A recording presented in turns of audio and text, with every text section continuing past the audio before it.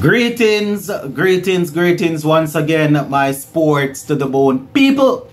Welcome back to the channel. Thank you all for clicking and checking this video out. So a couple of things I want to talk about in this one.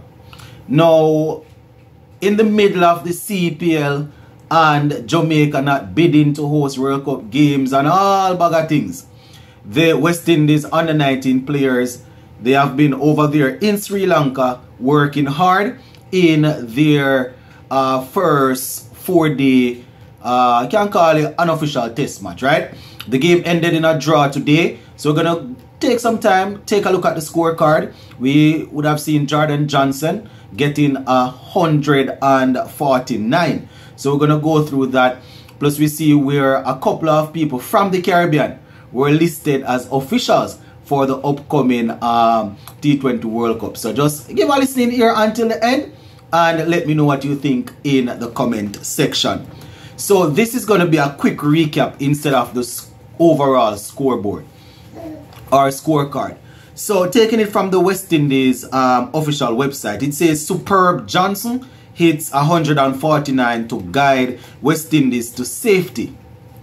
So they say Jordan Johnson struck his second century of the ongoing tour as the West Indies earned a hard-fought draw against Sri Lanka on the final day of the opening youth test on Friday. Right, they say starting the final day, 54, the left-hander made a splendid 149, which helped the West Indies to post 309 all out in response to the host 432 for 8 declared.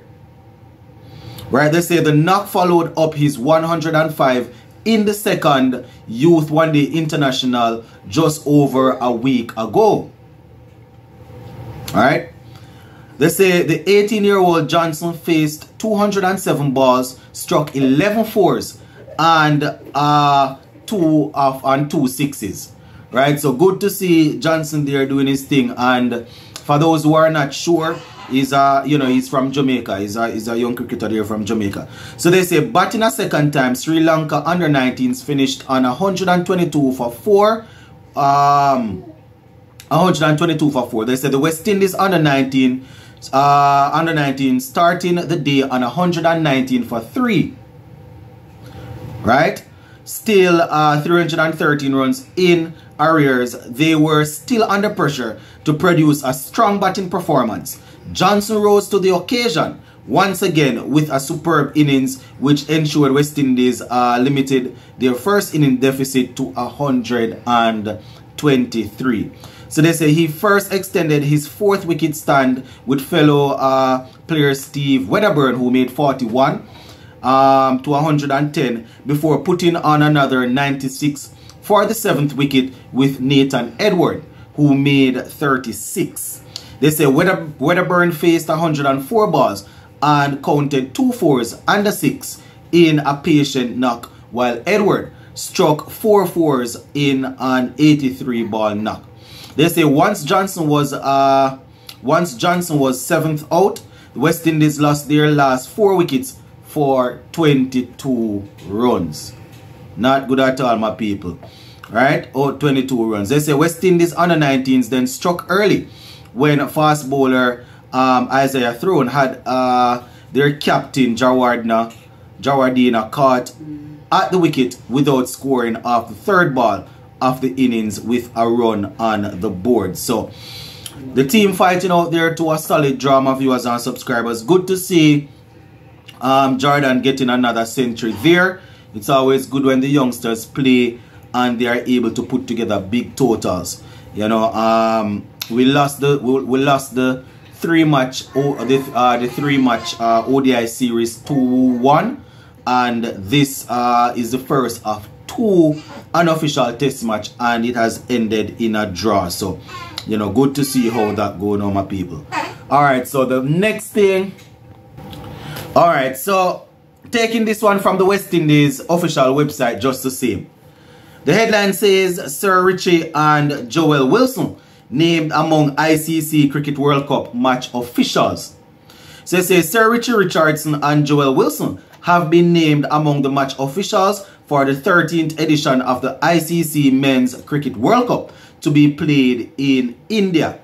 Right? So they say Sir Richie, the West Indies batting legend and former team manager, will be among the match referees for the marquee global event.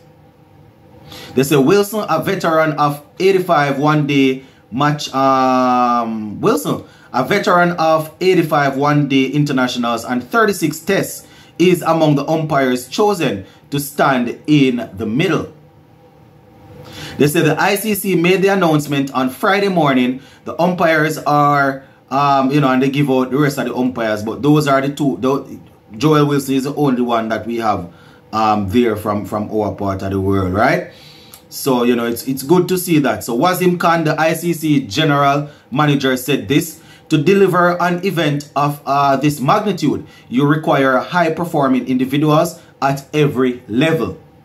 The ICC elite panel of umpires, referees, and emerging group of umpires involved will bring immense skills, experience, and world-class standards to this World Cup. They say, we are delighted with the group that we have assembled for this tournament. They went on to say the ICC Cricket Operations Department takes great pride and effort in operating a robust and meticulous process, right? So that is what they are saying. So those are our two officials that will be in action there. So congratulations to them. Everybody always, as officials, always want to get the top gigs, the top jobs, and to get something like this in your home part of the world. That is definitely good. So going to continue to monitor that. Hold on, let me see. No man, this is actually the one to be played in India. So I don't know what I'm talking about. They are getting an opportunity to work in their part of the world. I was thinking of the T20 World Cup that we're going to host next year, but these guys will actually be in India for the ODI World Cup there. So congratulations to them. And that is basically it for this one, my people. Just want to say thank you all for the support. Thank you guys for watching. Thank you guys for sharing. Thank you guys for liking. And if you have already subscribed to the channel, just continue to watch the platform. If you have not yet subscribed, just make sure you subscribe if you appreciate the work that is done and you want to be a part of the family. Big up on yourself, my people. Stay safe. CPL will be back tomorrow. Big up.